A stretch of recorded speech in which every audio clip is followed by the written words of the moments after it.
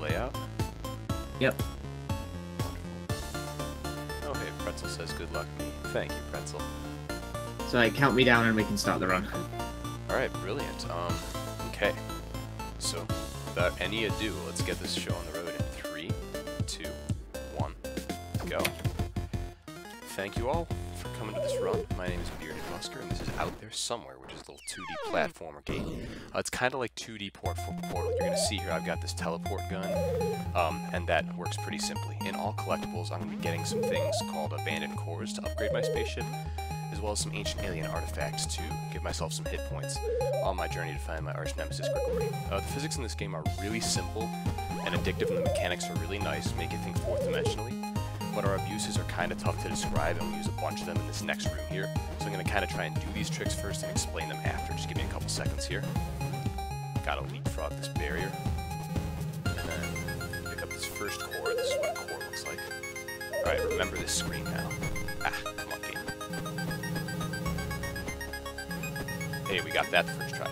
Alright, I'm actually on top of the game world now. And I'm not going to attempt a warp glitch, which would actually have me skip a screen of this nothingness on this first pass. I have to do it all again, so chat, let me know if you want to see me try. It's a potential 5-second gain, potential 25-second loss if I go the wrong direction. Basically what happens is, in this game, conservation of momentum is applied. If you're rising when you re-teleport, when you respawn, you're still rising. If you're falling, you're still falling. If you're on the ground, you're still on the ground. Luckily, the game delays applying its game physics for a few frames after you respawn. So let's say you're standing on solid ground and you spawn on a wall, it's like over a lava pit. You have a couple frames to jump so you don't fall to your doom. We're going out of bounds again here, by the way. And so we abuse that to extend our jump height and sometimes to get air jumps off of walls. And so I put two of those together to leave the game world. So what just happened was I actually skipped a dialogue box after picking up that alien artifact, which is what gives you hearts. Notice I now have 2 hearts. The game runs for a few frames after you pick up items. You're going to see it here, and then dialogue appears. So anytime you can leave the screen after getting an item, you have 2 free seconds to save.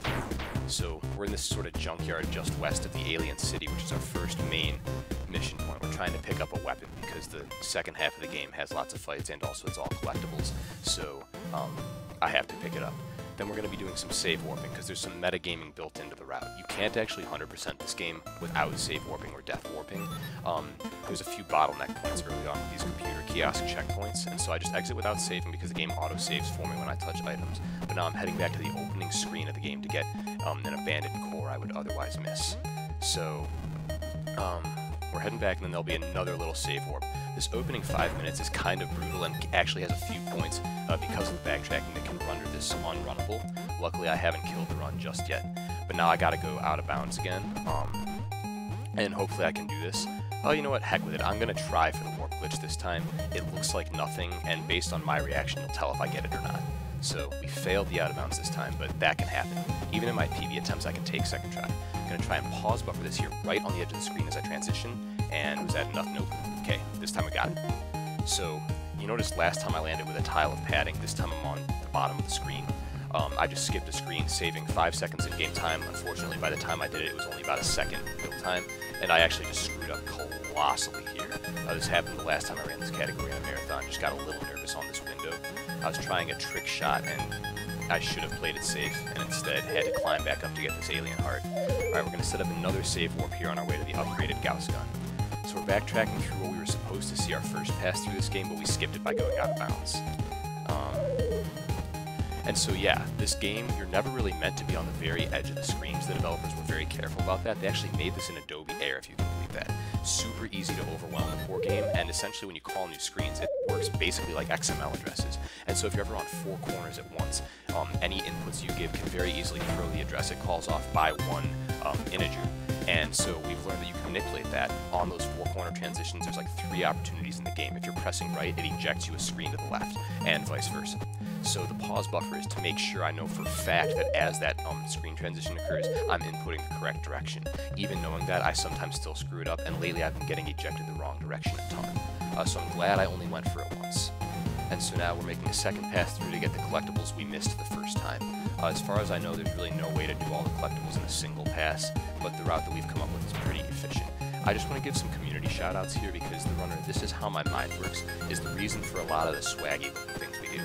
So anytime I get off some kind of neat shot while we're waiting for the dialogue to appear, almost all those have been invented by this is how my mind works. Like, check this out. So I fire the return shot, and I'm actually able to clear half the screen while we're waiting for the dialogue. Totally a Mindworks invention. This one that I'm about to do to pick up the, I think, 6th abandoned core now, I lose count easily. This I theorized about, Mindworks was the first to get it. I played on a slow-moving laptop for a while, and so I just didn't have enough frames to actually execute that trick. But then Mindworks was playing around with it and got it like first try, and he's like, dude, why is this even hard? He's incredible. He's like an encyclopedia, and also completely broke open our any percent category. So now we're going to climb over the junkyard again. You see the game clearly wants you to leave to the right. The problem is that sends you to some caves where you talk to these tree guys. I mean, they're kind of funny and all, but there's no collectibles down there, so there's never a reason to go. We skipped most of the exposition by going out of bounds, so I'll talk about these colored light beams. The red ones cancel your shots, so in a speedrun, you never ever want to hit them. The blue ones act like walls that Yuri can go through, but his telebeam cannot, so they're very helpful in many places. The little yellow slug guys in the cities are our friends. They're not enemies, and we talk to a couple of them later in the run. You might have seen some gray slime guys that I just kind of ignored. They are enemies. Here I'm going to try to death warp. I'm going to touch an item and die right away. Oh, just missed it. That's a very narrow frame window. So you see I had 2 potential seconds to save there. Alright, so now we're heading to kind of the middle phase of the game, where it becomes a lot more about how nimbly I can platform, and I actually have to start watching out for these enemies. There's no collectibles in this next cave sequence. If you happen to have seen me run any percent in-game time, which I did last week for Distant Star Cares, this portion of the run's going to look identical. And I just nearly messed up a shot there by getting greedy with the timing. So you just saw the green beams, which are the third kind. They lift your beam, or they lift your telegun to the top before respawning you, and they can be abused. I could have, in theory, jumped around that brown block to skip part of the puzzle, but we have a much more reliable skip anyway. Green beam jump, you're going to see 2 of them late in the run. They used to be the most sophisticated trick in this game, and we thought kind of like they were our blue house skip. How wrong we were. And I just messed up some basic platforming. Please forgive me. And climb. Alright, so now we're out of the caves and into what I consider the scariest part of the run from a marathon standpoint. None of the tech is that severe, and there aren't any major skips, but I'm about to go about 35 seconds without seeing a checkpoint, so if I do something careless and die, I have to repeat this whole sequence again. So it's just a matter of, can I avoid silly mistakes? Alright, so we're going to be using these beams a lot to climb. Anytime you see me sort of stutter or like circle around, I'm not wasting time. I'm making sure that I'm a tile away from whatever I want to teleport off of. So you saw me double back there. The game rejects your shot if you're less than a tile away. Alright, we can climb down the outside of this tower to pick up the 9th of 11 cores. It doesn't save time to jump off the ledge like I'm about to unless you hit the swag shot that I'm going for. So let's hope I get it. And kaboom, got it. Now that block could have killed me, so that could have been a really dumb risk to take. I'm going to try a new save warp strat that's not really in my arsenal yet, so I hope I don't mess this up. We're in sort of the next phase of the game. Nope, shouldn't have gone for it. I just heard a blast outside. I hope that's just fireworks. Alright, going down, and boom, boom. Okay, that time we set it up, but we didn't get the time gain. So you notice these prison cages, these poor little slug guys have been enslaved by Grigori, which is kind of why we're going after him. But some of them stayed in his employ. You notice the guy wearing a Samus helmet at the top of the screen here. He is going to unlock some gates for us. So we're just going to chit-chat with him, and now I didn't die good, so I got to sort of wait here, take the hits. That was kind of an inefficient section, but now it's the faster way out to this. You notice on the rightmost tile there is kind of an open gate there. We needed him to open that. Now we're in the second security sector. There's a lot of fun-looking trick shots throughout this portion of the game that are a lot easier than they look. Our background is tile-sized, which is perfectly convenient, and you notice gravity does not apply to the telegun. My screen just completely lagged for a second there. That almost never happens.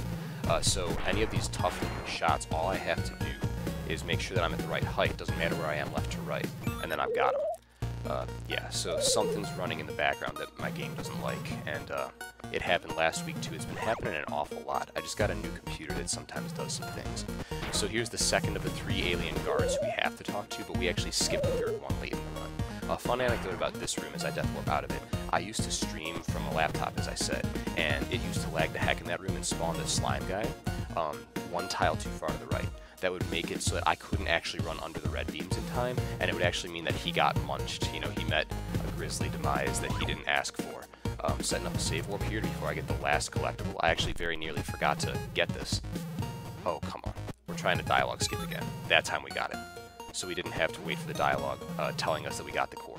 I hope I didn't forget any cores this time around. I'm used to having to manually split at certain points, and my muscle memory tells me when I'm not hitting splits that I'm doing any percent in-game time. So I should have 11. When I talk to this trader here, he should be telling me something about nice doing business with him. I actually have to save and exit here, which is the only time in the run that I have to do this. The game autosaves when you touch items, but for some reason it doesn't when you talk to him. So I saved and set up my save warp there, so I'm already halfway out of the room. And now we're going to see a wider cone of fire when I fight the final boss. Alright, so it doesn't matter if I take a hit from that guy, so I just kind of run through him. We got some enemy fights here. You see that nice high fire rate because I picked up the upgraded gun. Makes this last portion really a breeze. That was a minor implementation of green beam jump. I actually deliberately bonked at the top of the beam, but it gave me a couple pixels of extra clearance so that I didn't have to do some extra platforming to clear that lava lake. These ghost guys actually swallow my telegun shot, unlike every other enemy in the game, so I gotta be careful around him. Play some jump rope damage boost. I've been failing that a lot, so I'm pretty happy that I got it in the run. Alright, so now this climb, not so hard, is not aptly named. Here's the most adequate demonstration of green beam jump if I can get it, and this one is really finicky. But I can get it up to like 11th try and still save time on it. Normally you'd have to clear this screen like 3 times, but there I just jump around that block so I don't have to deal with it. Alright, so we're at Amazing Horseshoe now. This room is pretty self-explanatory, just gonna take some damage from this brute and sneak behind him. Now I'm gonna think 4th dimensionally, get myself in a ground state here for 2 frames so that I can jump off that shot there. We just skipped the 3rd alien guard. I'm not feeling risky, so I'm not gonna try and do some loop jumps off of this wall. This is kind of an homage to the Metroid screw attack. You just clear the wall. You got nothing between you. You have to keep yourself afloat with these shots. Check out Grigori's sprite. This is the man. He's got a hole in his stomach. I just think that's awesome. We're going to fight him twice now, once on foot, once in space. With our full upgrades, both are kind of a joke. However, the on-foot boss fight, if you're not knowing what to expect, is kind of dastardly, and it's really slick, actually. He takes 3 hits, then he warps to the other wall. He has a total of 19 hit points, so now he's dead. Sorry. But he actually has these really neat attack cycles if you let him get into them. Alright, we pick up the light orb, which is the last thing I need. Now the game's going to come full circle, and we're going to see the very first screen of the game for like 3 seconds. Get ready on time, because he goes down quick. Hold your enemies, please. Alright. Fight, and time. 11:53. Alright, sub 12, I can take it. Definitely gone worse before. Alright. Grigori was defeated and pieces returned to planet unknown. Mother Planet is also grateful, for it will be a long time until Grigori attacks again. Everyone is waiting to greet Yuri as their hero once more. But Yuri can't go back home. Not yet. Guys, do you see it? He's setting up. He's going to say the title of the game. He's going to do it. For Grigori is still... Alright, say it with me. Out there somewhere. Thank you guys for watching. Shoutouts to El Nacho before me. Shoutouts to this whole marathon. Shoutouts to Succinct for putting it all together. Get some sleep when this is done, dude. Definitely. We'll roll the credits until I'm out of the server. Thank you all. This was a blast. You may now breathe. Holy shit. I thought I talked fast. This game kind of demands it sometimes, man. That was really good for what it was worth, but fuck me, dude. Breathe. Holy. I don't believe in breathing. I'm an automaton. I don't need oxygen. Puny human. Okay. I need breathing and I need sleep. But I cannot allow either of these things at the moment. Okay, I'm gonna cut to an intermission so I can get the other guy set up.